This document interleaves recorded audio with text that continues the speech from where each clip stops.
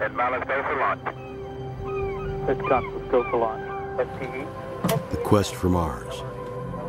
An odyssey like no other. 6 lives depend on the most advanced engineering ever imagined. KC, safety and mission assurance. KSC, SMAs, go. 2.5 years and hundreds of millions of kilometers across the last and most hostile frontier. Range weather. There's no forgiveness in space. You get it wrong, you kill people, raid explorers, and sometimes they don't give you a second chance. Standing by for retraction of the crew access arm. Main engine is now in start position. T-minus 10 seconds, go for main engine start. We have main engine start. 3, 2, 1, and liftoff, liftoff. Mankind's first journey to Mars is on the way. The vehicle has cleared the tower. It may sound like science fiction, but it's not fantasy. A multi-nation expedition is going to Mars. It could happen in our lifetime. We are practically ready to start the production of the ships for the Martian expedition. Mars is at least 1,500 times farther than the Moon. It will take more than 2 years to make the round trip. A perilous voyage into deep space, past a threshold we have never crossed. The point of no return. Mars 1, you are go for the Trans-Mars injection. Roger, we are go for the TMI burn.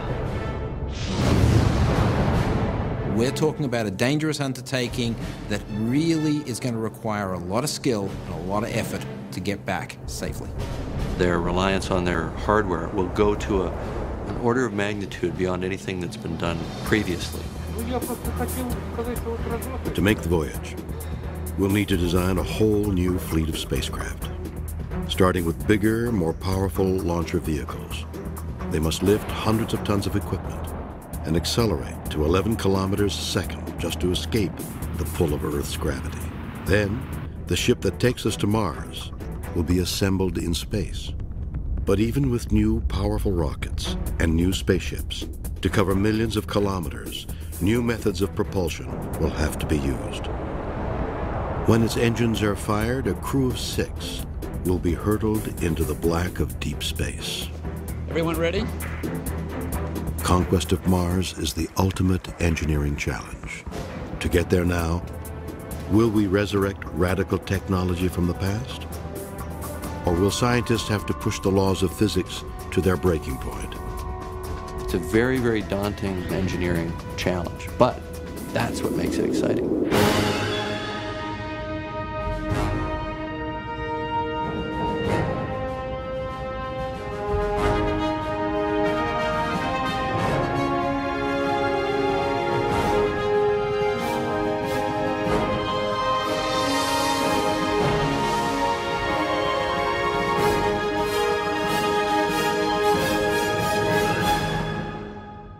Engines start and liftoff of the Delta II rocket carrying the Spirit from Earth to planet Mars. Spirit and Opportunity, those heroic little rovers, almost managed to make Mars look like an easy reach. Nothing could be further from the truth. Between them, the US and Russia have sent 38 probes and satellites to the Red Planet. 22 of those failed. Now, putting humans in the mix adds both complexity and danger.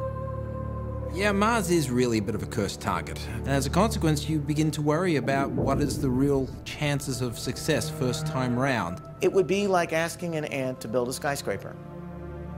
And ants are very good at building. These people are going to be spending an awful lot of time out there without any hope of resupply, without any hope of rescue. Rocket ships of all sizes and shapes have been designed, but most of them rely on... In the 1950s, Wernher von Braun and colleague Ernst Stühlinger designed several manned missions for Mars.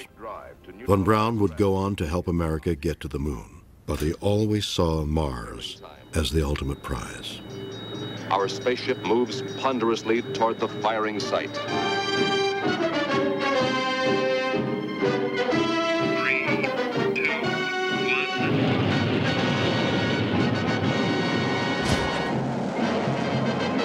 In 1957, this is how the Von Braun team thought we'd get to Mars.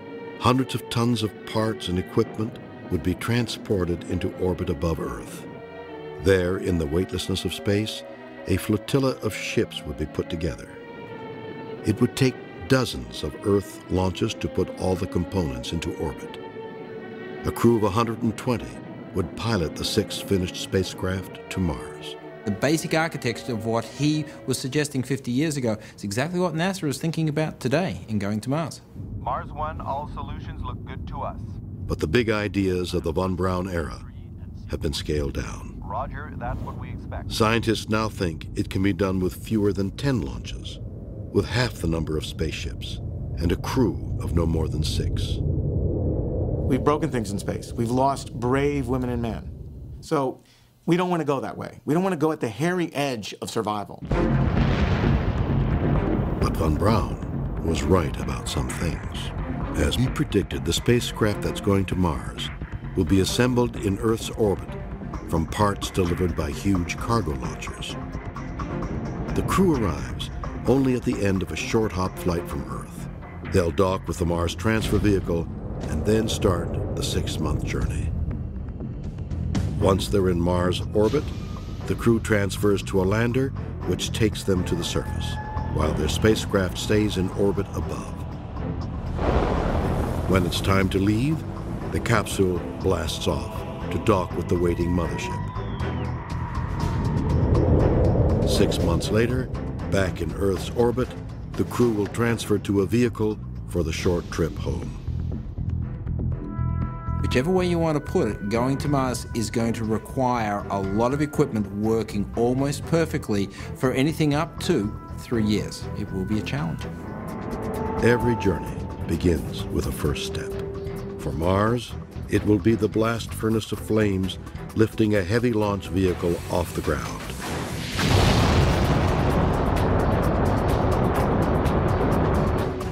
But it will take much more than rocket power to get us there.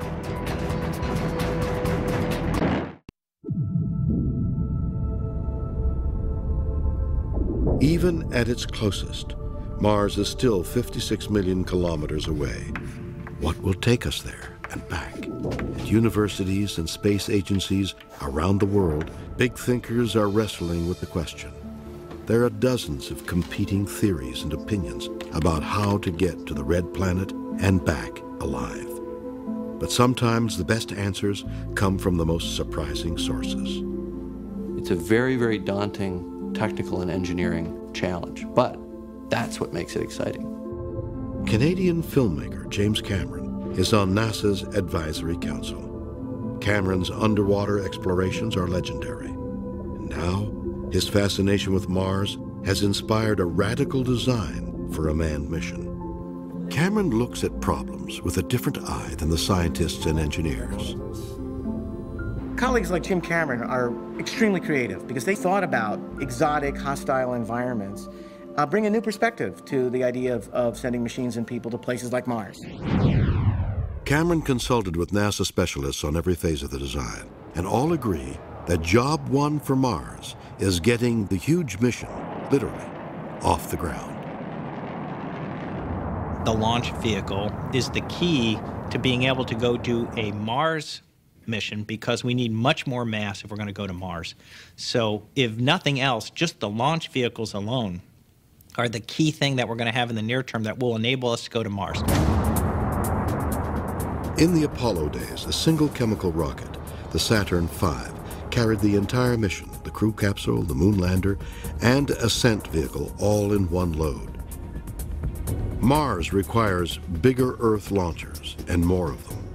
You've got to have a way of throwing big, heavy payloads up into orbit from Earth. Our biggest payloads go up with Space Shuttle, and they're, 20 metric tons, something like that. You need something on the order of 80 to 100 metric ton capability to orbit. The amount of stuff you need to go and come back to Mars is heavier than the International Space Station. We have yet to move anything that big, ever, in space. The analogy is going from a rowboat to an aircraft carrier.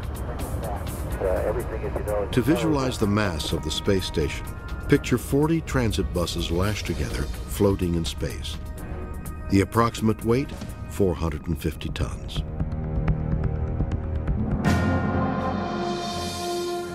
To get that much material into space, NASA is developing two specialized launchers. Ares 1 carries the crew into orbit. The real workhorse is Ares 5.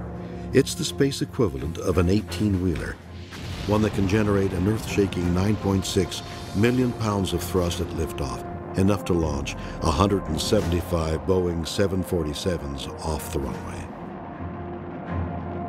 Within minutes of liftoff, the Ares 5 accelerates to 11 kilometers a second when it breaks free of Earth's gravity. It's the big commitment from the US in getting to Mars. If Ares doesn't work well, then we're just not going to Mars.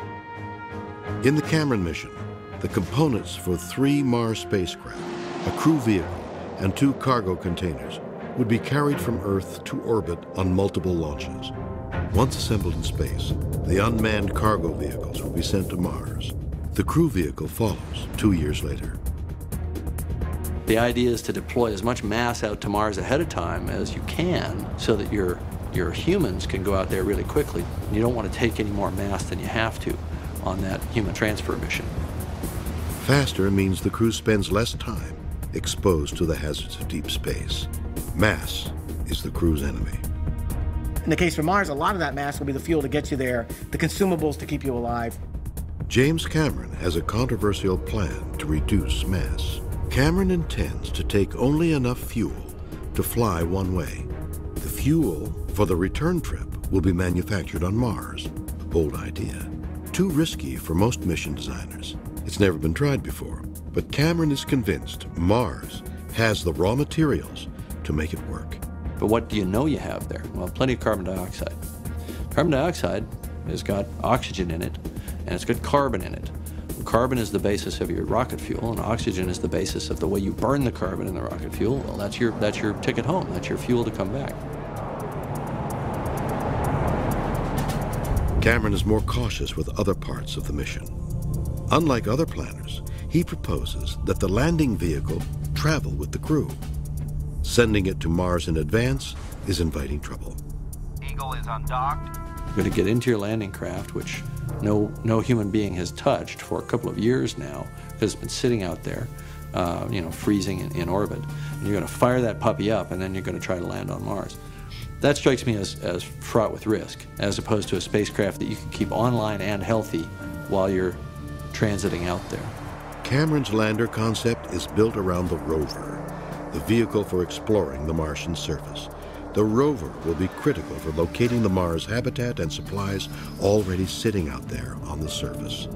The second you say that you're going to put stuff on Mars ahead of time, you have no choice but to land near that stuff. If you don't land near that stuff, you're not coming home. If you're 200 miles off course and you have no vehicle with you that can travel 200 miles over the surface of Mars, you're going to die. There is no limit to the number of places where danger, deadly danger, could actually transpire. In spite of the risks, space agencies around the world are taking on the challenge of designing the spaceships for a manned mission to Mars. The results are surprising. Russia's version of the vehicle that will take the crew on the first step of the journey has wings, while the US goes back to a capsule design. Two radically different approaches as former enemies get set to rekindle an old rivalry.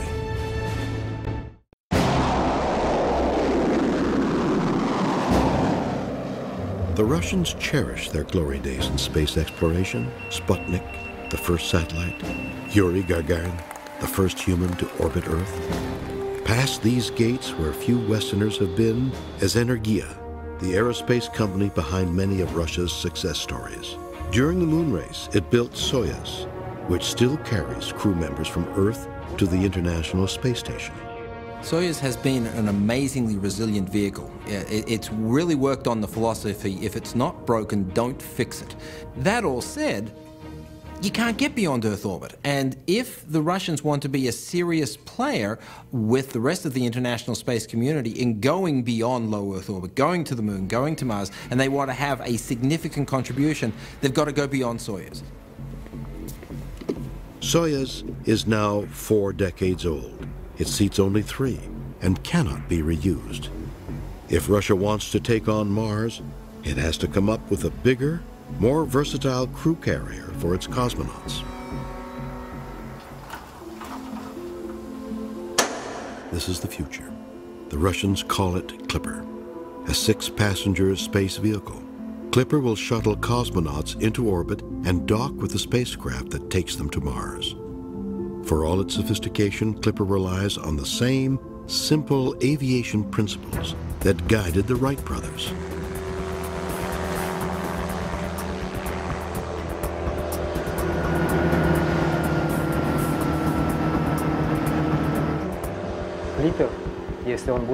Clipper has basic flight characteristics. It's just like a glider. Because it has wings, the landing will be similar to that of an ultralight.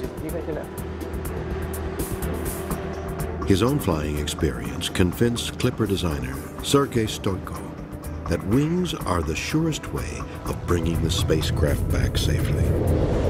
Clipper will pick up cosmonauts returning from Mars and then, like the U.S. Space Shuttle, glide home through Earth's atmosphere to a predetermined landing site.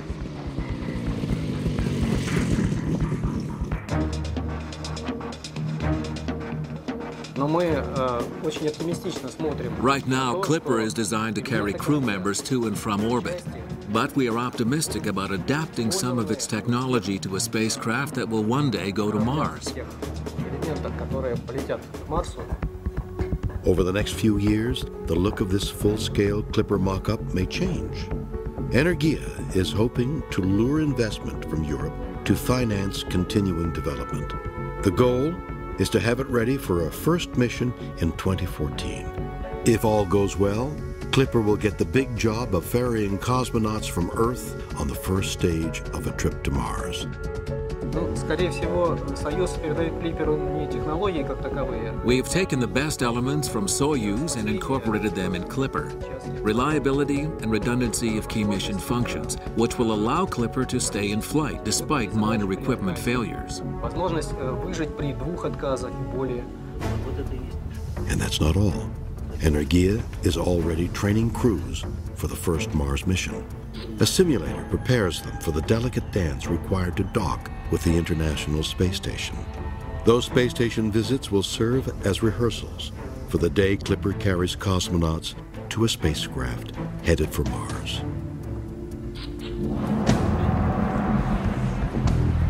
In the United States, NASA is taking a different road to the same destination. In August 2006, it unveiled its version of a new crew vehicle, one piece of a master plan to get to the Red Planet. This is America's answer to the Russian Clipper, the CEV, or Crew Exploration Vehicle, called Orion. Just like Clipper's role in the Russian program, Orion will be NASA's new link with the International Space Station. And one day, it will carry a crew to a vehicle headed for Mars. But NASA is also planning to road test its crew vehicle, taking astronauts back to the moon, an important training ground for sending humans to the Red Planet. NASA plans on landing astronauts on the lunar surface by 2020, then constructing a permanent base 5 years later. In order to be able to go to Mars, we have to learn a lot of lessons on the moon, because while you can get to the moon and back in a few days, Mars will be several years. Orion will be doing double duty. It will carry crews to the moon, and it will make a quick trip to Earth orbit to transfer astronauts to a Mars spacecraft. It's because of that dual role that Orion does not have wings. When you want to go to places like the moon, when you come home, you're going significantly faster than when you come home from low Earth orbit. You can be going 25,000 plus miles an hour. And when you enter the atmosphere at those speeds, if you had a winged vehicle, it wouldn't stay winged very long. We now can see a way to go forward to the moon and beyond to Mars. Without the CEV, without Ares, without putting those two elements together, we don't go out of Earth orbit. So in that regard, it's a very, very significant announcement that the United States has given us. Orion borrowed the blunt teardrop look from the 60s era Apollo capsules, but it's more robust and a lot bigger. There's space for 6 passengers and 25 tons of supplies. Even better, it's built from a new aluminum-lithium alloy, so Orion will be lighter than either Apollo or the space shuttle. But, like the earliest space missions, it'll return to Earth by parachute. So going back to the future with the Crew Exploration Vehicle, the Crew Launch Vehicle series, is the right answer at the right time to get us back in the saddle. With Clipper and Orion, the old space race rivals have devised new ways of getting their explorers into orbit. The first step in the big push to put humans on Mars. The next hurdle is much bigger. Design a propulsion system with enough power to drive a huge spacecraft to Mars and back. The lives of the crew will be riding on it. Just a few weeks into the journey, the crew will approach the point of no return. If a crew member was seriously ill or they detected a problem with the life support supplies waiting on Mars, now is the time to turn back to Earth. Past the point of no return, there is no turning back. Earth has already moved too far away. No rescue missions can be launched. They must continue millions of kilometers to Mars and circle the planet in order to come home. Engine failure is a death sentence.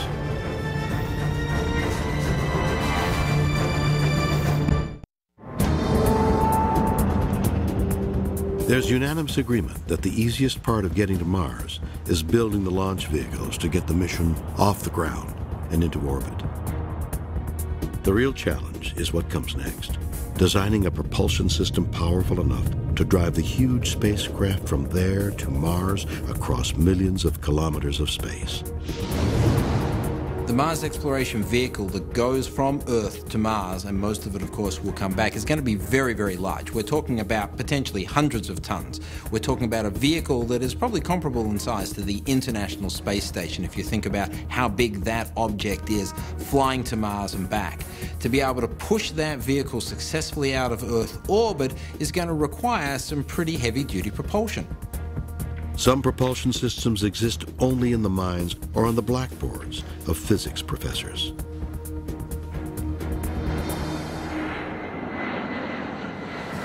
At the University of Washington, the electrical buzz coming out of this science building could one day shrink the travel time between Earth and Mars. To go to Mars presently requires a 2.5-year return mission. Our concept is to go there and back in 90 days. Everyone ready? Professor Robert Wingley's fast lane to Mars is powered by a laser-like beam of superheated charged particles. The particles of plasma cross the vacuum chamber in thousandths of a second. Wingley wants to generate a plasma beam powerful enough to propel a spacecraft to Mars. You can beam the energy to your spacecraft and remove the need to carry large amounts of fuel, large power systems. It makes it cheaper, it makes it faster, and it's also a reusable system. Okay, fire it. It's futuristic physics that's narrowing the gap between science fiction and science fact. Here's how it works. A space station using its solar panels to generate plasma fires a beam at a passing spacecraft. The superheated beam propels the spacecraft to Mars without ever touching it. It's like the north poles of two magnets repelling each other. It'll be going at very high speeds when it gets to Mars, be going nearly 30 kilometers per second. That's again 4 times faster than a shuttle. Stopping a ship traveling at that speed requires extraordinary precision. An unmanned satellite parked in Mars orbit must fire another plasma beam at the approaching space vehicle to slow it down. We have, over the last year, made excellent progress in demonstrating it both experimentally and computationally, and we're totally confident that we can do it in the future. It will be years before Wingley can perfect the plasma beam and get it into space. Mission designers who can't wait for this futuristic technology have 2 practical choices for propulsion through deep space. Chemical propulsion is created by mixing oxidizers and fuel. When the 2 react, flame and heat are squeezed through exhaust pipes and out the engine nozzle, creating thrust. A nuclear thermal rocket is a simpler, more efficient solution. Supercooled or cryogenic liquid hydrogen is heated by the nuclear core and comes out the engine nozzle as hydrogen gas. Nuclear rocket technology is actually not particularly new.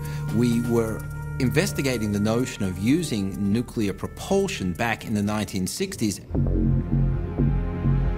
We're on our way now to the Nevada test site where we proved that the nuclear thermal propulsion was the only way that we were going to be able to get men to Mars and return them back home safely.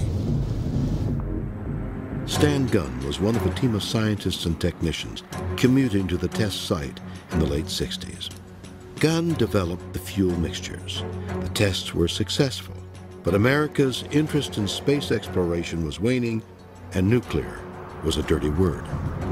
We had gotten to the point where we had proven out the capability of the nuclear rocket and were ready to go with a practical engineered system for a Mars mission, and yet nothing was done after that, and we got totally stopped. But now, space exploration is back on NASA's agenda, and there's a strong case for nuclear propulsion as the best ticket to Mars. It does offer some very significant advantage, primary among them the fact that there is a greater thrust that can be delivered by nuclear technology. Another critical comparison: 2 equal-sized spacecraft, half a kilo of fuel apiece.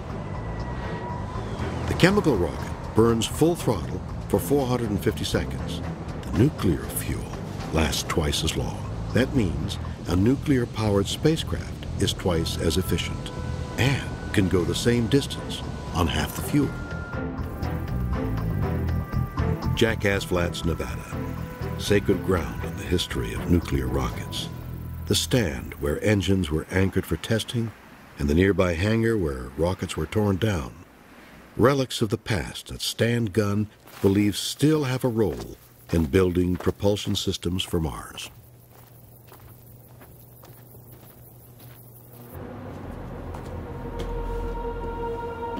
It's all still waiting here, like a museum exhibit. The diesel locomotive that hauled the rockets. Radiation counts here were so high that Geiger counters kicked wildly off the scale. Old safety features survive, like the 6-foot-thick radiation-proof windows and the robotic arms that handled the rockets. And Gunn believes a few upgrades would make it safer and more acceptable to the public. A problem with this rocket stand was when it was previously used, it exhausted its exhaust gases completely out into the atmosphere. However, with modern engineering approaches, we can have a complete containment system engineered to receive all of these gases. The longest open-air test performed here took a nuclear engine to full power for just over an hour. Too brief, it seems, when you consider the 6-month journey time to Mars, but the numbers are misleading. The crew of a Mars transfer vehicle could need as little as 1 hour full throttle burn time to get there and back. Because space is a vacuum, no atmosphere means no friction to slow things down. Once it's built up ahead of speed, the spacecraft can literally coast to Mars. On the final approach, the spacecraft turns and the engines are fired to put the brakes on. Gunn says full throttle testing was done once, and it can be done again. This test stand could return to operation for future NASA development of nuclear rocket engines. So the future is very golden.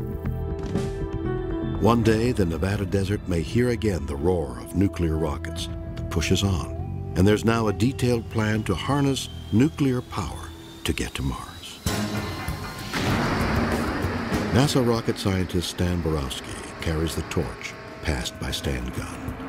Borowski believes the advantages of nuclear propulsion are just too good to ignore. The benefits of nuclear are its higher gas mileage, which is twice that of the best chemical rockets. That means we need less propellant and fewer numbers of heavy-lift launch vehicles. Propellant is weight, and the less of that you have to haul into space, the fewer Earth launches you'll need. So for a typical mission to Mars with nuclear propulsion, we need about 7 80-ton launch vehicles. With chemical, we need at least 11 missions. That fuel efficiency will be critical to saving the crew if something goes wrong. Beyond the point of no return, they can't simply make a U-turn and head back. Earth is too far and moving away too fast. The only option continue to Mars, circle the planet, and head back to Earth. With efficient nuclear thermal engines, they'll have more chance to get back home safely. During those long months aboard the spacecraft, the crew of a Borowski nuclear-powered vehicle will enjoy one comfort no manned mission has ever had before: artificial gravity. The crew will not be floating about on the way to Mars and back. Our vehicles are long and linear and can be rotated like the propeller on an airplane to be able to generate artificial gravity for the crew, and this will prevent the debilitating effects on the body of prolonged exposure to zero gravity. Wherever Borowski pitches the bold idea of harnessing nuclear propulsion for Mars, he faces some fearful people. Will his nuclear rocket become a nuclear bomb if somehow it blows up in Earth's atmosphere? The possibility of that happening is very remote. During launch to orbit, the nuclear engine is just cargo. It becomes radioactive only when fully assembled and firing. Out in deep space, any malfunction triggers an immediate shutdown. Do we absolutely need nuclear propulsion to take people to Mars? Maybe not. But if we want to go for good, for a sustainable exploration story, the engineering solution that gives us nuclear propulsion, fission-based, nuclear electric, or nuclear thermal, will be a more efficient solution in the long run to opening up the solar system for people. The propulsion choice is linked to another crucial decision: the trajectory or route to Mars. Not only is it at least 56 million kilometers away, it's a moving target. Plotting the right trajectory is life or death mathematics.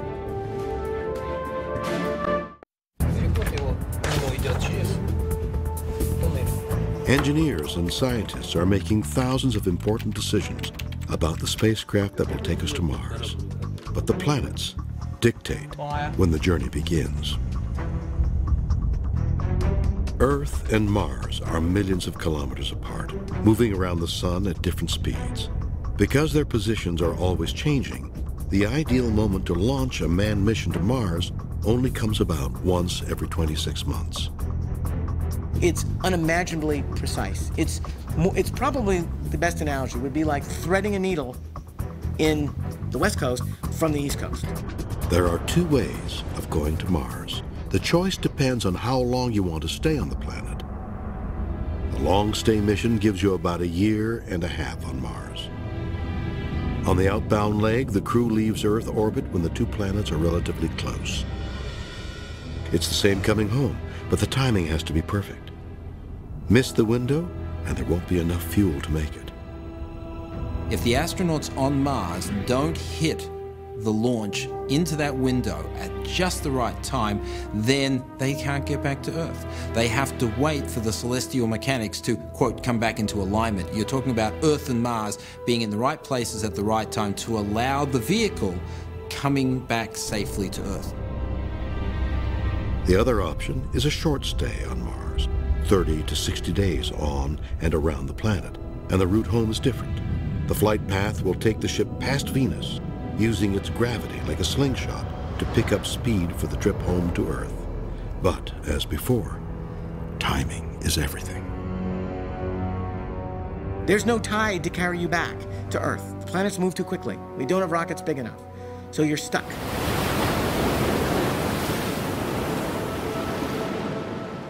A few hundred meters from where the North Sea meets the Netherlands, the European Space Agency has been working on the critical decision concerning the two options for going to Mars. They've decided they'll learn more on the Martian surface in 500 days than a short stay.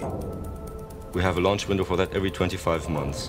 To go to Mars takes 6 to 9 months. Then we'll be spending about 18 months on and around Mars, and it's going to take 9 months to come back, and that gives us all in all a 1,000-day mission, which is a very typical value for a Mars mission. Italian aerospace engineer Loredana Bassoni oversees the team designing the spacecraft that can stand up to a 1,000-day return mission to Mars.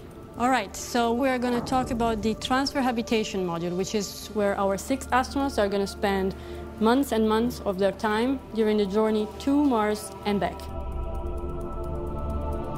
The Europeans are thinking big. The total length of the Mars spacecraft they envisioned is 100 meters, the size of a football field. Attached at the front of the transfer vehicle is the excursion module. It's a combination lander, temporary shelter, and ascent vehicle. The back half of the spacecraft is the multi-stage propulsion system that will carry the crew to and from Mars orbit. For the many months of the journey, this module will be the whole world to the 6 crew members. We need to start talking about the requirements of this module. And Sylvia and Jean-François, can you start giving us some requirements about the transfer habitation module? Okay, so for the volume requirements, this number comes up to be around 75 cubic meters per person, out of which 1/3 is for storage of consumables and equipment, and the other 2/3 are for the astronauts to live in. It will be a tight squeeze. The total living space for 6 adults is 300 cubic meters, about the size of an average apartment. The rest of the space is packed with food, water, and equipment. It's not just the nuts and bolts that's associated with the engineering. It's the humans interacting with that environment. You're talking about people who have to be a part of this colossal undertaking, and they've got to be comfortable with it. Pisoni and her team are still learning the basics of manned space exploration. They've never launched their own manned mission, and they've yet to decide on a propulsion system. But no one wants to be left behind in the race for Mars. ESA wanted to know how we could actually start planning European technology development based on what we would need when we go there. I hope ESA will go there, and I hope it goes there in my career time, but ESA won't go there alone. Unlike the Europeans, Russian space engineers have years of manned spaceflight behind them. They've had great success with long-duration orbiters like Mir and the International Space Station. Now, they're applying the same technology to a vehicle that will carry cosmonauts on the next step of the journey to the Red Planet. We can say with confidence that we have a prototype of a spacecraft for a manned flight to Mars. Right now, that prototype sits under construction scaffolding. Energia's Leonid Gorshkov will convert this space station module into the new Mars ship that will carry up to 6 cosmonauts. It will be called MEK, the Mars Expeditionary Complex. Gorshkov is confident about his MEK module. It's proven technology, orbiting Earth right now. Zvezda is the service module for the International Space Station, housing propulsion, communications, and life support systems. MEK is reviving an old dream. Russia actually started planning for an assault on Mars more than 40 years ago.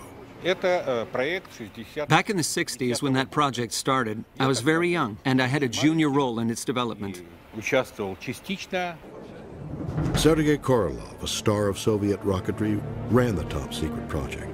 Korolev is gone, but his accomplishments are honored. His technology is still studied. The work on the Mars project under Korolev began on June 23, 1960. Working under Korolev's direction, Vladimir Bugrov was a senior member of the design team. The designers went back to von Braun's Mars mission model of multiple Earth launches and orbital assembly. These calculations and drawings are all that's left from 4 years of work.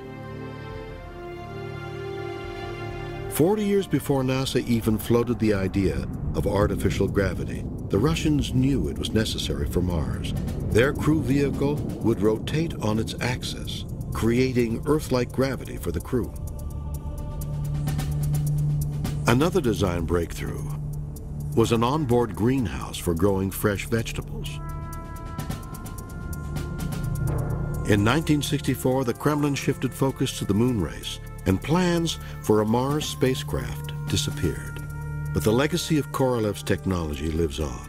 It can be seen in Mir and the International Space Station, and now in a new Russian manned vehicle for Mars.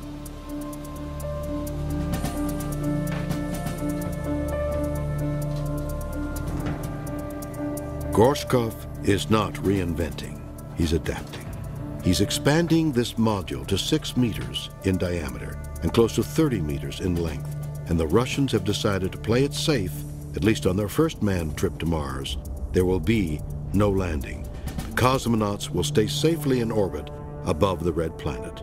But from the engineering perspective, you've saved yourself a lot of work.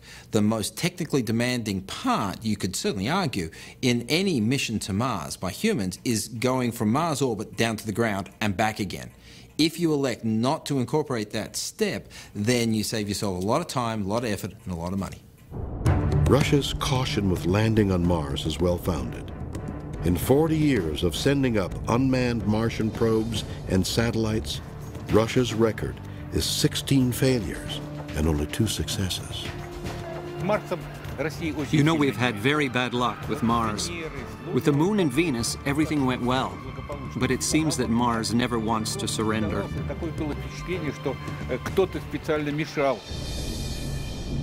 The United States is also exercising caution.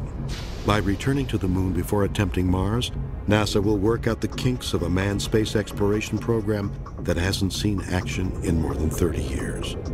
No one wants to fail the first time out in a manned mission to Mars. There's no forgiveness in space. You get it wrong, you kill people, brave explorers, and sometimes they don't give you a second chance.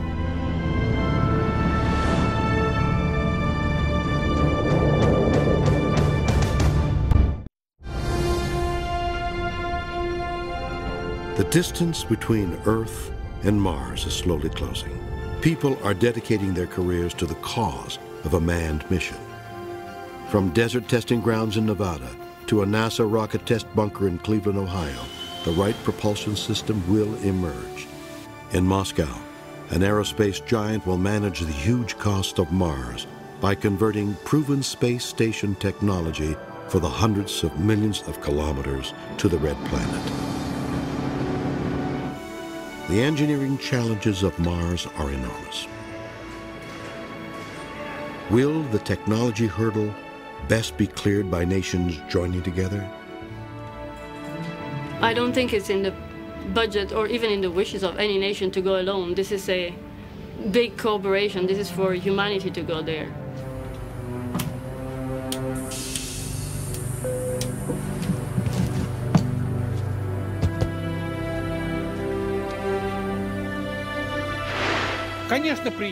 Sure, it would be nice to see Russians on Mars, but I'm strongly convinced that no matter who will develop the complex, the crew will be international. We've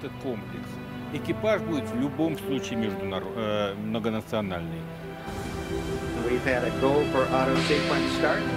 T-minus 10, 9, 8, 7, 6. We have main engine start.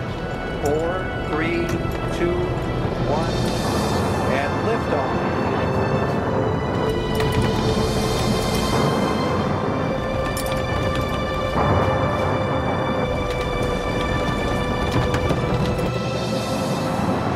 Now we have a globalized world, global economies, linkages in many new ways. I believe the way to go to Mars is to go together. Mars 1, you are go for staging. Inboard cutoff. We confirm inboard cutoff. You're going to see every single spacefaring nation of this planet contribute. You're going to see Chinese architecture there. You're going to see Japanese know-how. You're going to see Canadian activity. On board, principally a Russian-American vehicle, but nonetheless, Russia and the United States cannot get to Mars by themselves. It will have to be a joint undertaking. Initiate auto-docking sequence. When the multinational crew reaches low Earth orbit, they will get ready to dock with a spacecraft that will carry them to Mars.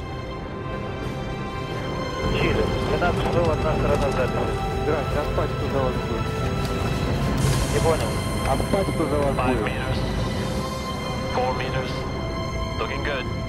In the odyssey of Mars, the weakest link may be human. The breaking point of hardware can be measured. But what about the mental and physical limits of the crew? As the longest, most dangerous voyage of discovery gets underway, the human factor is the great unknown.